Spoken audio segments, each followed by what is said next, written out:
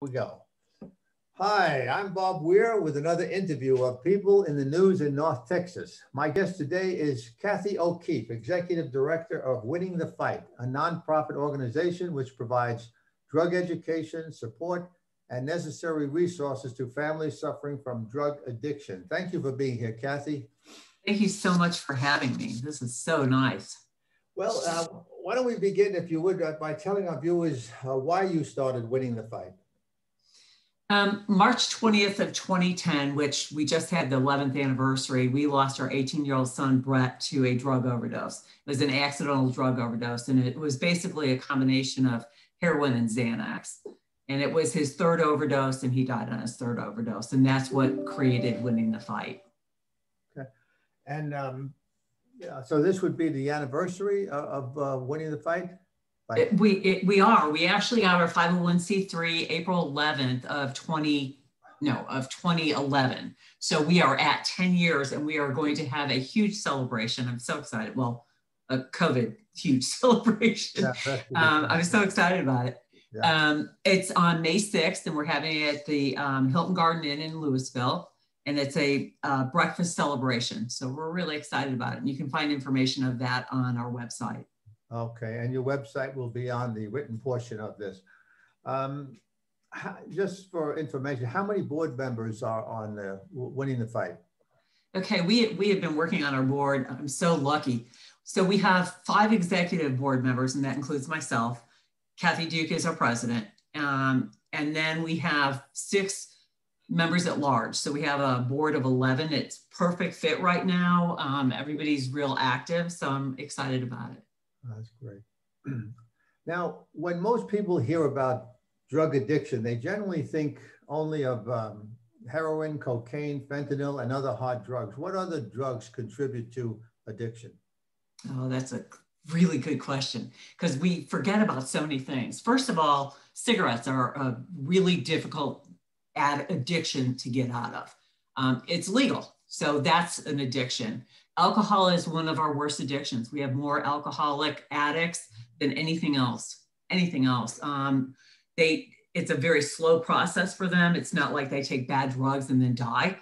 It's a different kind of addiction. Cigarettes, alcohol, sex addiction, gambling addiction. There's all kinds of addictions. And then you have your other things like eating disorders and other addictions like that as well, your secondary things. So there's a lot of things we don't deal with. We deal with eating disorders. We know where to put those people. That's very difficult. And we know about all the other kind of substance use things. We do not deal with sex addiction. However, we know exactly where to resource those people to. I see. So Winning the Fight deals with, other than hard drug addiction, do you deal with alcohol addiction? Yes. And nicotine, yes, so forth. Oh, really? That's great. Okay. We've even put people into treatment for gaming. We have a lot of kids that are gaming addicts. And they just kind of shift it out. Really, really. It is, just as an aside, is alcohol addiction one of the toughest of all to break? Yes and no. There are. We're lucky in that there are some medications that you can take while you're trying to get off of alcohol. However, alcohol is a depressant, and a depressant, just like benzodiazepines, alcohol and like Xanax, all your benzodiazepines are the only 2 things that you can actually die from detoxing. So you want to do a medical detox for those things. And the reason being is you could start having seizures, and the seizures can kill you. And so we have to do a medical detox. But once, there's a lot of medication that you can use to help with that, as well as some of the like heroin addiction and opiate addictions. There is what's called MAT, medical assisted treatment. And more and more people are starting to use that for their help. It's tough. Addiction's tough. Oh, it must be. Yeah, it must be. I've known, I'm as a former police officer, in New York City, I came across drug addiction a lot, and alcohol addiction, which is a drug also. I can see what it does to people and how difficult it is for them to break it. Let me ask you about other types of addiction, like pain medication. Do you believe that doctors sometimes overprescribe pain medication to their patients, which could lead to addiction? Yeah, that's kind of how we got into this mess. Okay, so what happened is Purdue Pharmaceutical Company came out with their oxycodones and went and marketed it and said, okay, to every hospital and doctor, nobody should be in pain anymore. And so the doctors were kind of like, oh, okay. And they said it wasn't addictive. So they started writing prescriptions for it. And all of a sudden we have this, you know, when they're testing your vitals in the hospital, pain management seems to be a vital all of a sudden. You know, you can't be in pain. You're getting judged by that, by the hospitals. And all of a sudden they're writing scripts and they think they've been told that they're not addicted, that that was not true. So we ended up having a huge lawsuit with Purdue Pharmaceutical Company, with which they kind of filed bankruptcy on. There's two. They paid off one, and the current one they have going on right now, they filed bankruptcy. So that's kind of where it started. And another problem that we're having with doctors is doctors get like 1 hour during all of their education. They get like 1 hour in addiction, and then the rest is all their other medical stuff. And so they really don't have a grip on addiction. Some of the emergency room doctors do, or maybe, you know, other doctors, but for the most part, they don't really have a grip on what it actually is. So if we can start, you know, we all have to do continued education if we hold any kind of degree or something like that. So if we can start getting the doctors to start doing more drug education and addiction education, right, they'd be a lot more useful per se. And, you know, I've experienced the stigma and the judgment myself, having people in the hospital, and they just, you know, roll their eyes. Well, I had, when Brett overdosed the first time, one of the nurses came out and actually said, I'd like to help your son, but he's trying to kill himself, so I'm not going to bother. Well, that's her job, for one. And for two, if you can't do overdoses and you're in ER, you need to go to pediatrics or something. Yeah. Well, and of course, we hear a lot about opioid for pain, opioid addiction. I had recently I had a knee replacement, and because of the pain that's involved, opioids is prescribed.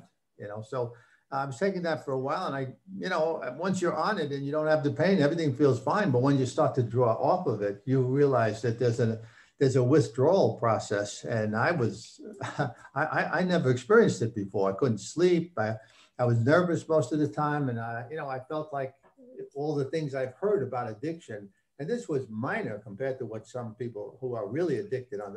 So, you know, I just got a little bit of understanding of what it's like to try to come off an addiction. But anyway, like you said, funny you say that. Tomorrow my husband is actually having a knee replacement, and we actually discussed at the doctor's office when we went in for consultations and stuff, we discussed his pain management and how that was going to work and how they're pushing him out and things. Because I'm kind of like, you get, you know, I'll control that. And to be honest with you, we do fine with, you know, ibuprofen and acetaminophen as well. Really? Yeah. Yeah. You see, we're always told that you need the heavier one because, and you know, this was the type of surgery that, I mean, amazing, take the whole knee out, put a whole knee in. So I imagine it's a tremendous amount of pain. So you're sold on whatever will stop that pain. So opioid was it for a while, but this was months ago. And, you know, it's finally out of my system, but I had a tough time getting through it. Man, a really tough time. Anyway, that's something else. Let me go on to what are the signs of drug addiction that parents can recognize? You know, it's kind of interesting. We fell short on this element because Brett had just started middle school. So we kept attributing all the things that we saw to middle school, you know, hormones and changing schools and things like that. But the reality of it is when there's change in behavior, change in attitude was a big one. And that, you know, again, that led towards middle school for us. But behavior, when they stop doing the things they love, like Brett loved baseball, and all of a sudden baseball wasn't important to him anymore. Those were signs that we kind of missed. And then when we started picking up on them, we were under the assumption it was pot. And we made a big mistake there, a big assumption there, thinking, oh, well, it's just pot, he'll grow out of it. And it wasn't at all. So you can start, and parents can use their gut. When parents think something's up, or mom will say, something's going on with them, I don't know what it is. That's a gut feeling. Go with your gut. You just know something's going on, and research it. Dig around and research it. Yeah, yeah. I guess the people closest to them can notice the changes. How about marijuana? Is that considered a gateway drug? Um, you know, um, it is. Marijuana is such a hard thing for our teens right now, because everybody, it's legal in all these states, and all these people, can get high, and it's medicinal, and they think it's a plant that's growing in the ground, and all of it's not quite as it seems. So the reality of it is the pot that we are having in the United States right now, most of it is grown in the United States under different circumstances than it was in the 50s and 60s. The 50s and 60s, it grew on the side of the road in Mexico. You grabbed it up and got high, and it was like 3 to 5% THC level.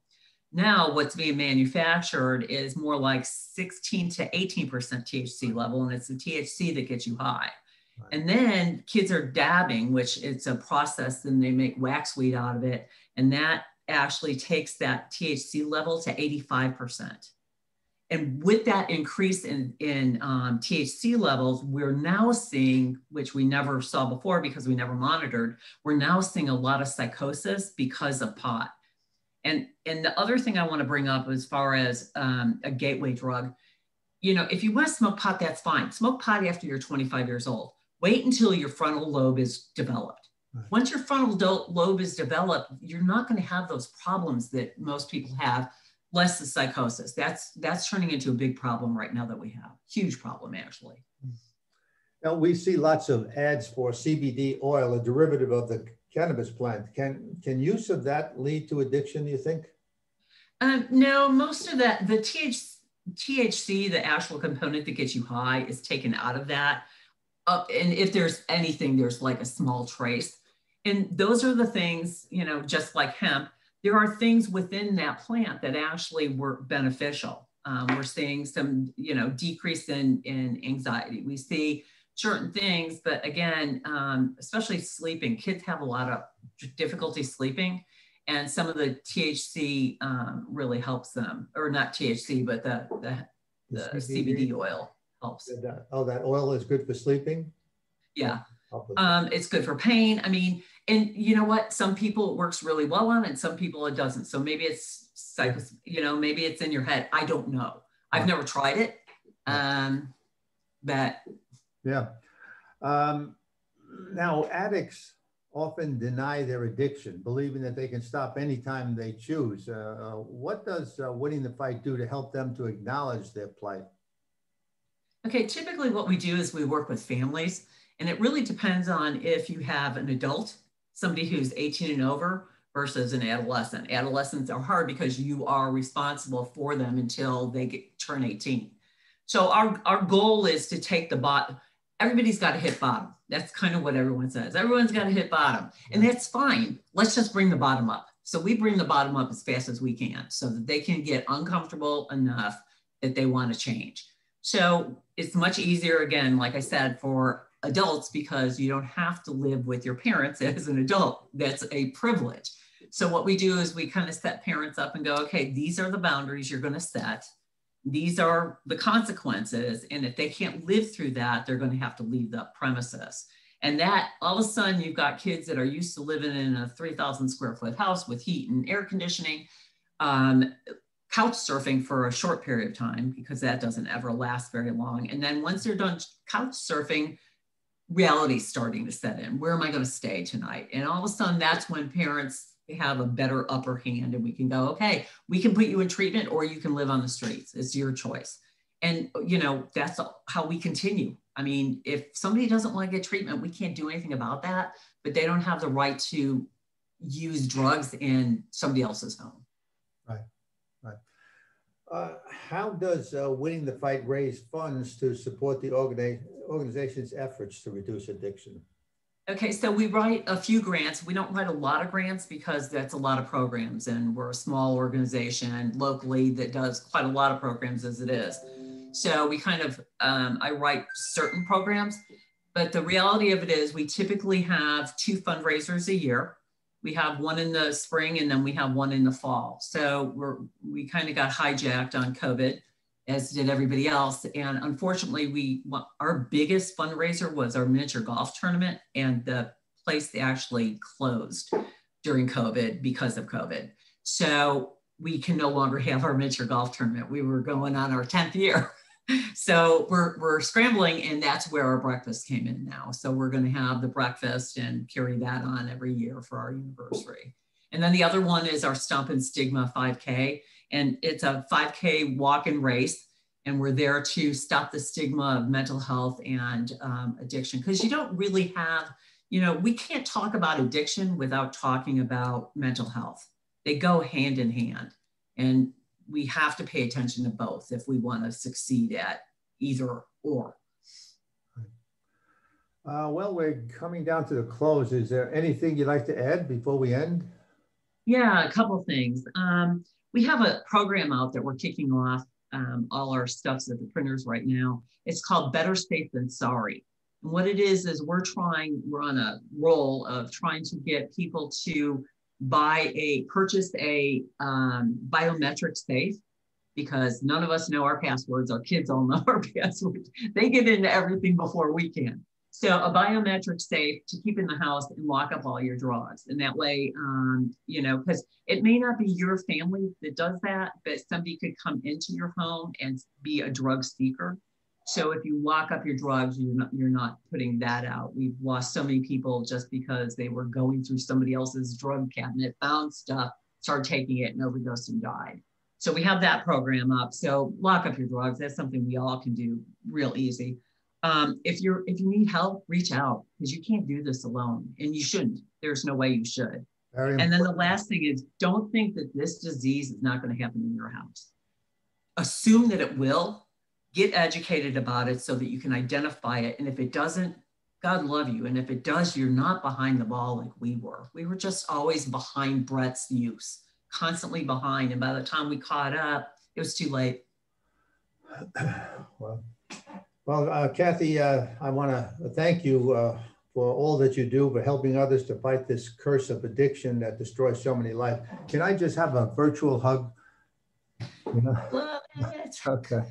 Take care of yourself. We'll be seeing you soon. Thanks so much. Have a great day.